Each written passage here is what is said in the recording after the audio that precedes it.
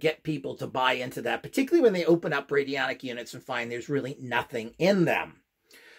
This is what, of course, the famous Bruce Copen did, was make very scientific, medical-looking units so he could sell them for, several thousand and more. 4, 5, 6,000, 10, whatever they are going now. So if you're going to do that, and of course, the other crooks that took his name, of course, and then have, of course, put out instruments that tie $10,000, $15,000. Yeah, but they're computerized. They gotta work, right? So this is the kind of garbage that you get from all these people. But that's how you're going to sell something for a high price that basically does nothing.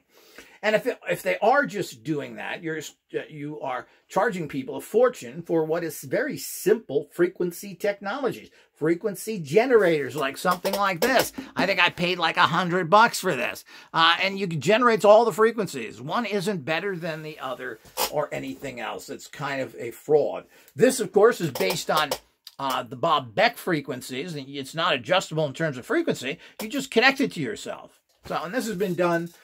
Clark did this with her zappers. We can go on and on. There are lots and lots of frequency tools out there. Of course, at lots of good prices now. Some people still selling very expensive frequency generators, which are expensive even to buy, for thousands and thousands of dollars. And certainly the new Spooky2 with the 2 big units, which are very cumbersome. One thing interesting with White is that he prefers to have actual analog type wiring and so forth. He even claims that most of his parts come from the United States that he buys, which is interesting, being based in China. So those are getting a little bit too much into the actual use of these things, which we want to avoid. But in terms of what's going on with this particular organization, seems to be, from this particular point, from what I can do, and I can't spend, I've already spent many, many hours researching all of this stuff. It appears that this is a legitimate organization. Is it the best tech out there? Does the tech work like they talk about?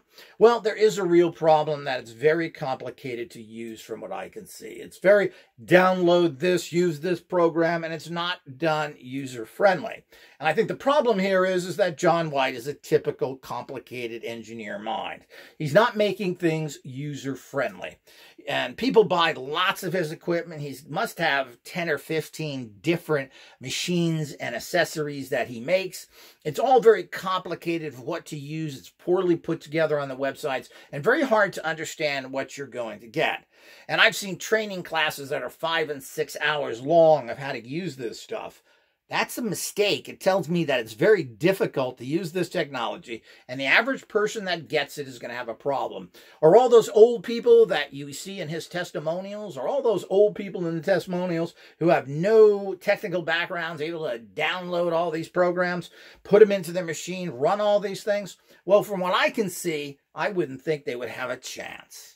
Most people have trouble using their remote control on their TV, more or less the fact of trying to get these older sick people to be able to use this tech. This appears to me to be a giant problem. Now, I do not, and let me clarify, I do not have his technology, any of his machines whatsoever, and I don't know how they work. I have carefully went through them, and you can actually download set up an instruction booklets of what you have to do. And all of it seems pretty damn complicated to me. Instead of getting a frequency machine and dialing in the frequencies or the program and just running it, using the way that he wants to do it, it's kind of like the old way of getting computers, where you actually got a computer and you had to actually put every single program into it. You old timers out there remember that? Well, I remember it. What a nightmare.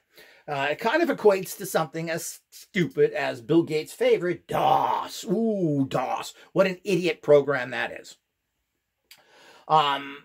So we have to understand all of those things that go with it. So that's one of the drawbacks of this, but I'm going to get into that more specifically in the video, in the next video. So this should give you a good idea of whom this person is, what it is, are they have some credibility as of this particular point, and I don't really know but I will further look into it. Certainly, this guy's attitude is that he's trying to do this to help mankind.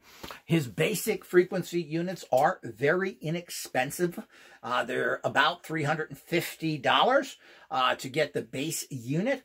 But that's only the generator. If you want to get his other stuff, that can run several $1,000s. And whether all that stuff is worth it or not. He also has analyzing equipment. And we'll get into all these things, the usual things that sell out there inexpensively. That's supposed to tell you what's wrong with you. These are all fraudulent waste. And this is one of the problems with tech that we had to be very careful with, that you wander into this because that's what's coming out from other people and you incorporate it without making it better as well. So we'll get into all that and who's he's connected to in terms of development, what he's doing, etc., and all the other. But at this point, it is interesting. And of course, he doesn't have the skeletons in the closet that so many other people have and doesn't appear to be, at this time, connected to any negative people, etc. And I haven't seen him put his face with them. But as a businessman, as he sets everything else and the numerous supporters he has around the world who are unorganized and doing things pretty poorly and low level, this is a problem that is hurting his business because he doesn't really know how to run a proper business, apparently. Doesn't know how to put up websites or anything else. And whoever is helping him with that, it's a big nightmare. You should have one website that has everything on it that you can easily go through, buy packages, buy one item, buy not. That's not where it is. I had difficulty finding his regular generators. And I don't know if he does that deliberately. Ironically, I got his proper address to order his generators from the Skeptic site, who had links to there, who talked about him and what was going on. So that's the only way I could find it, through the skeptics, the people who criticize the technology, which is kind of amusing in itself. So this is a serious problem, and we'll cover all this in our next video.